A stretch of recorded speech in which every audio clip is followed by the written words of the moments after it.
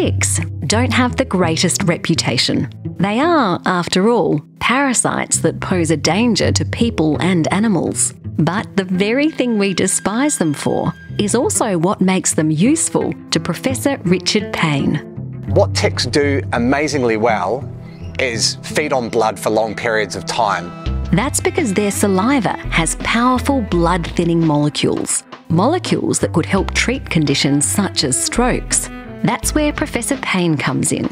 He's a chemical biologist who uncovers the functions of proteins and peptides made by plants and animals and then improves them for our use.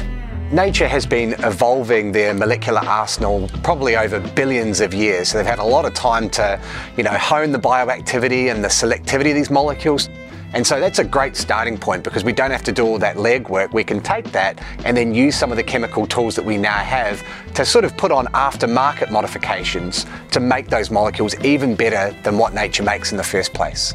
In the case of ticks, it's not just their blood-thinning prowess that interests Professor Payne. His team has also been able to synthetically produce the anti-inflammatory proteins found in their saliva. So a tick can be sitting on your back and you won't necessarily know it's there, and the reason is it's producing really potent immune modulatory molecules that can suppress your immune system to stop you from basically itching and scratching the tick off.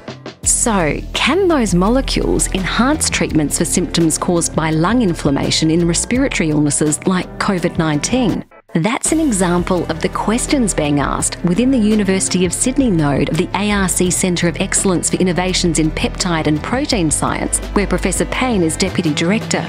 The team studies everything from venomous species to native plants and Australian marsupials. And we're particularly interested in molecules that are produced in the pouch of these animals that can have either anti-infective activity, so antibacterial activity to prevent the young from getting sick, but also immune modulatory activity.